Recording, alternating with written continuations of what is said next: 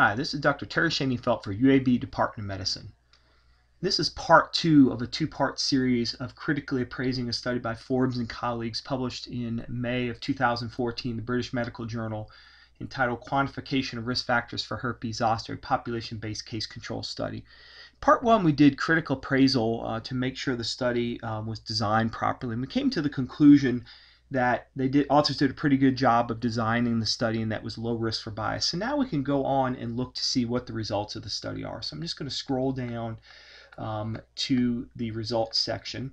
And the first thing I always do is look at, in this case it's table 2, in many studies it's table 1, but just who were the patients in the study, who were the cases, those with shingles, and who were the controls, those without. And you can see the various factors or variables that they measured are pretty equally distributed or pretty equal between the two. So one of the questions we always need to ask ourselves is, are there important differences between the cases and controls? And if we notice any, we have to see if the authors dealt with them in some way. But as you can see, pretty much these percentages, as you go all the way across here, up and down this table, are pretty equal. I don't really detect any that are very significantly different between the two that would be clinically important. So it's very interesting because the authors only matched on practice, sex, and age, but we can see other things seem to get matched actually pretty well.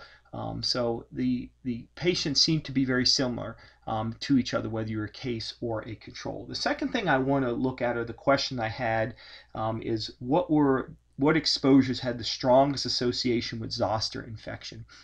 And so if we scroll down here, and you can see here this table has odds ratios. Because this is a case control study, the measure of effect is an odds ratio, and they have a variety of models, and we're going to have to go to the bottom of the table to see what they mean.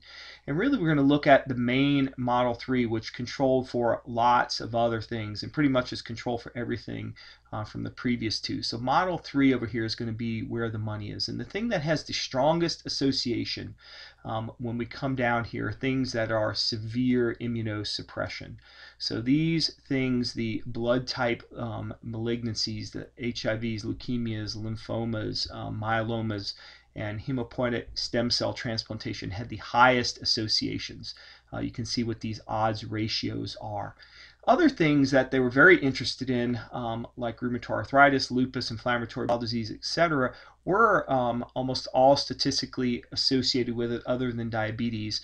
But these are very modest associations. You can see these odds ratios are really all under 2, so very modest associations. Another question I had in the protocol was, did the relative effects of these exposures vary by age? So we'll scroll down to another table. And one of the things we can see here is they broke down this as these are the adjusted odds ratios based on different age strata.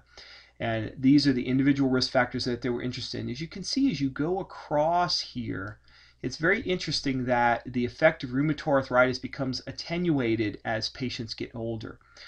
So in an older person, the effect of rheumatoid arthritis is much less than it is in a younger person. We see a consistent finding when we look across all these risk factors. We see this very consistently, that the effect of that risk factor is attenuated with age. So really, age is an effect modifier. It modifies the effect of these individual risk factors, and this p-value is the test of interaction. So when you're trying to look for effect modification, you really want to do a test of interaction, and you can see that's what the authors appropriately did here. And you can see almost all these, other than for rheumatoid arthritis, COPD, and asthma, are statistically significant. So there is effect modification by these individual risk factors when it's statistically significant. So those are the main effects. We can see that being severely immunosuppressed, having some of these other key risk factors are importantly associated with the development of shingles.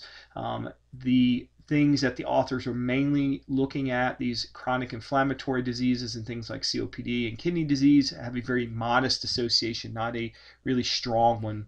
And then we can see that as patients age is actually a much more important risk factor, and it attenuates the effect of these individual risk factors.